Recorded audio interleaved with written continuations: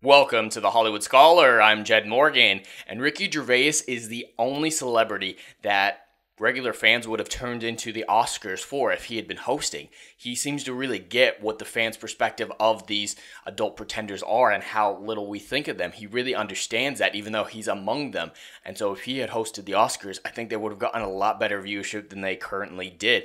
Even with that whole Slapgate fiasco, whatever they're calling it now, it still got the second lowest Oscar ratings in history. Even that drama wasn't enough to save it. But this one man, could save it. So it's really interesting to see his comments on the situation and how he claps back at them for all the hypocrisy in Hollywood. Now, a lot of people have come at me and say, hey, why do you like Ricky Gervais? He has politics you don't agree with.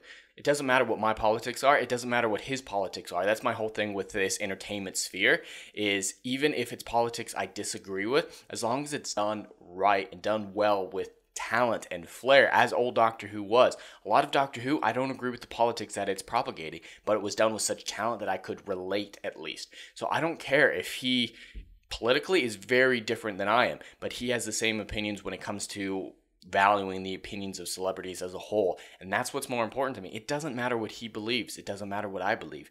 But we're united in the common cause of mocking these self-aggrandizing narcissists who think they're so much better than everyone else and so much smarter. So that's what's important in this situation. But we got this article here from Bounding the Comments that breaks down his comments and his clapback at the Academy and the Oscars and celebrities as a whole for the whole fiasco. And he reveals how he would have hosted the Oscars, which would have been a million times better than the three women that they got because they were very cringe. I actually have a video breaking down the entire Oscars from my perspective. I watched the entire thing. That'll be linked above. But let's jump right into this article with Ricky Gervais's comments. Comedian Ricky Gervais mocked the 94th Oscars while also sharing how he would have opened the show. He also took shots at Will Smith slapping Chris Rock during the ceremony.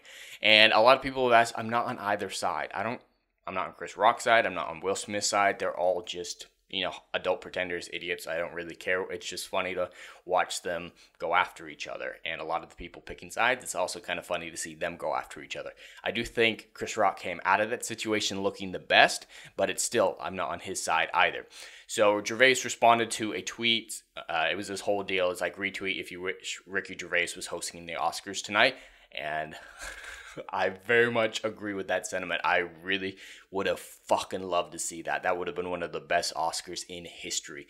But Gervais responded by revealing how he would have hosted. I'd start with, hello, I hope this show helps cheer up the ordinary people watching at home. If you're unemployed, for example, take some comfort in the fact that even if you had a job, your salary probably wouldn't be as much as the goodie bag all these actors have been given.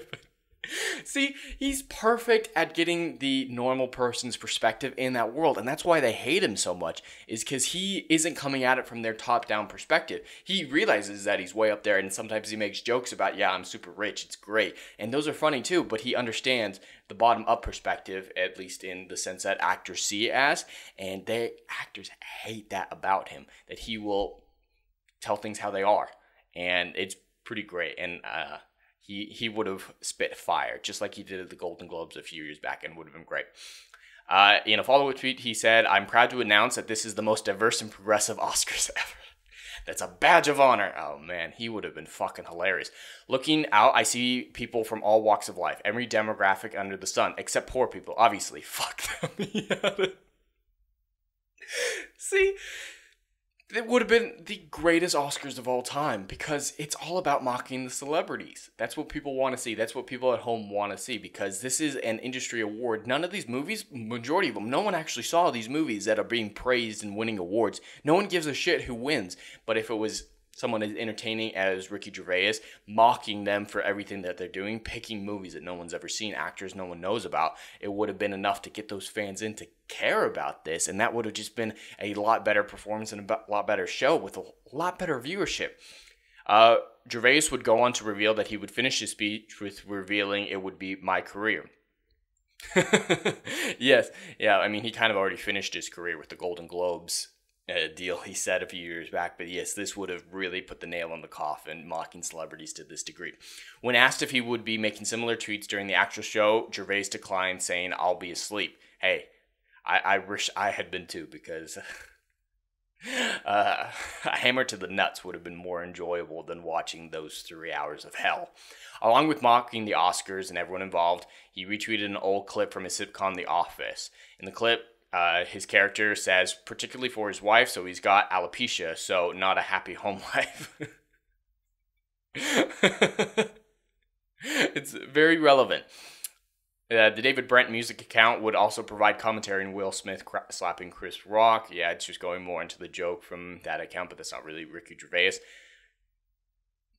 Yeah, lots of memes. There's been a lot of incredible memes coming out of this whole situation. And I don't think this is really even his. This account I don't think belongs to him, so it's fine. We'll just move right through those. All right, that looks like the end of his comment. So yeah, just a lot of fun seeing a Hollywood celebrity mocking the idea of Hollywood celebrities and the pompousness in which they, self-aggrandize themselves in this circle jerk of an event. It's literally for their own benefit and nobody else's. That is the definition of the Oscars.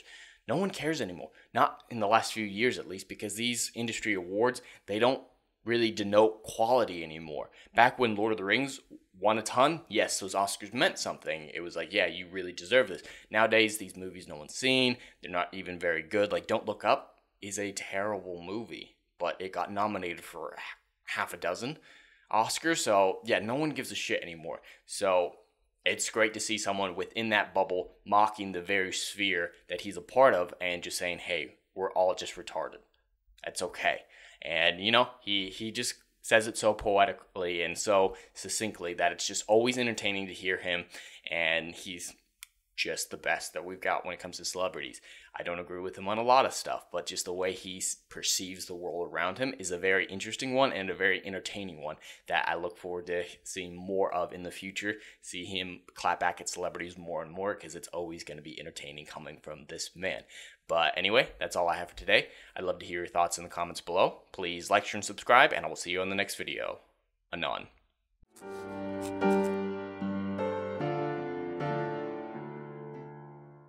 If you like what I do here and want to see good, compelling stories that Hollywood will no longer give you, check out my book series, Odyssey of a Phoenix, a mythological epic about philosophy, morality, and modern-day mental illness issues.